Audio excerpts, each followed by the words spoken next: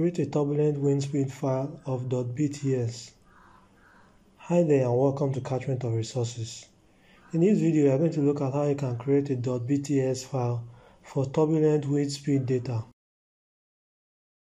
Also in this video, I'm going to provide a link to a video titled Using TurbSim to Generate Turbulent Wind Files for OpenFAST. It's a video done by LT72884.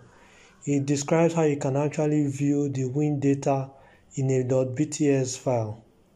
Let's go into this video. So first of all, when you open a folder for one of the glue codes, if you actually open the .fsd file, in that file, you are going to view different instructions of code to be run. If you go to the input files segment of this code information, you'll see where you have inflow file.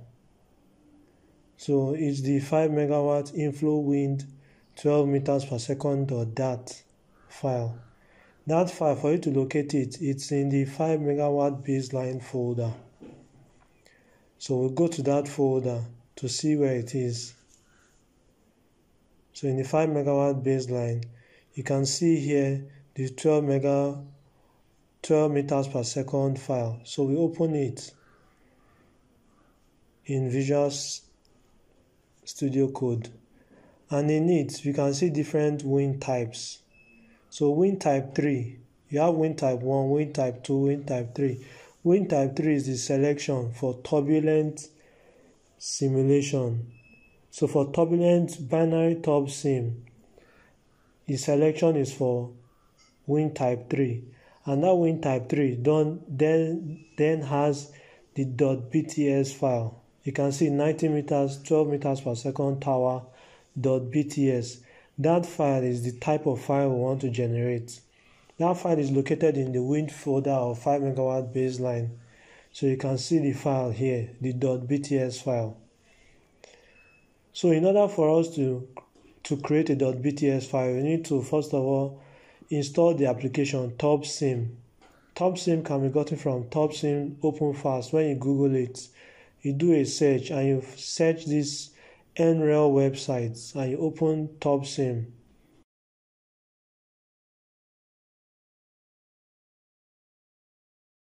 Once you've opened the location, you scroll down and you will see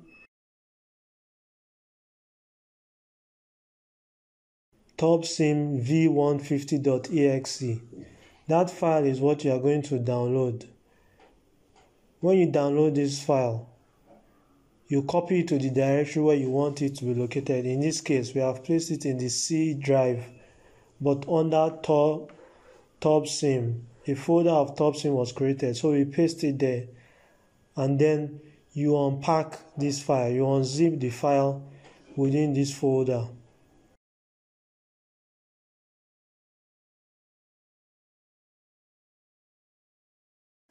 So once you unzip the file, you see different files.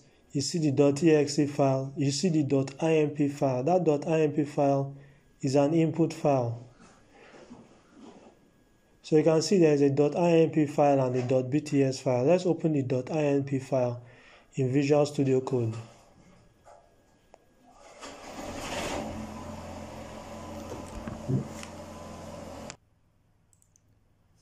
So that .imp file from TurbSim, once you open it, you see the different parameters that have been placed in the different categories on the instructions of the file, of the command line. So the issue here is that you need to replicate this input data in the input file that you are going to create in a moment. So it's going to be similar, but not everything is going to be the same. You are going to change it according to what your own specification for the environment, for the turbulent wind speed is going to be.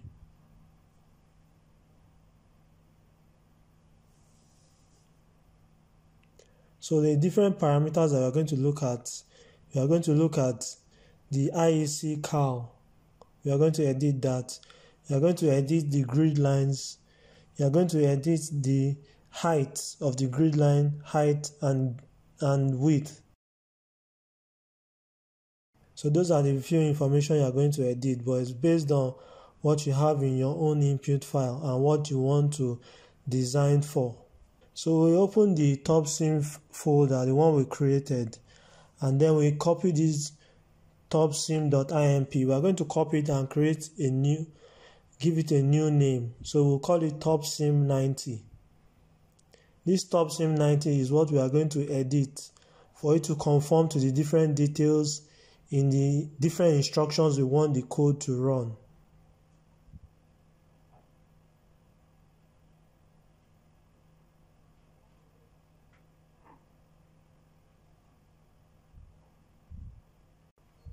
So we open TurbSim 90 in Visual Studio Code.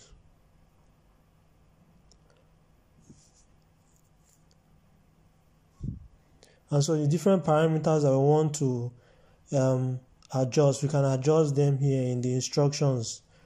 So we are going to generate a .bts file. So we are going to change that runtime option to true. It's currently false, but we are going to change it to true. Then the generation of .wnd file, we are going to change that to false because we don't need that file. What we just need is the .bts file. So we change that to true.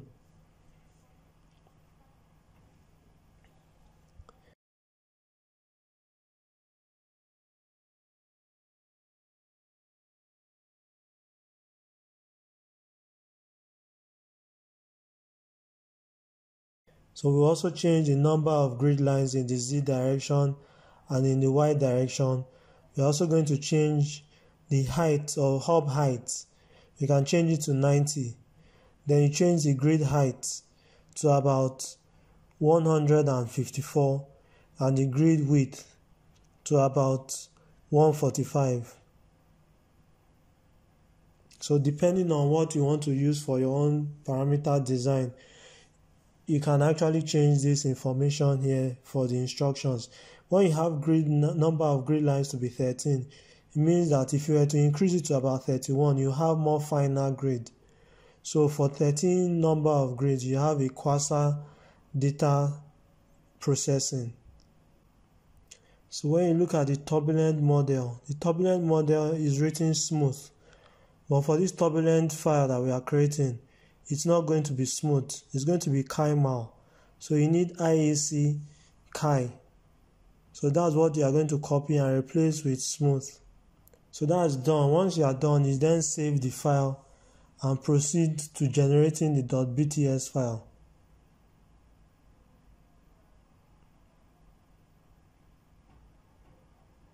In order to generate the .bts file, you are going to drag the turbsim.imp file onto the turbsim.exe file in that folder.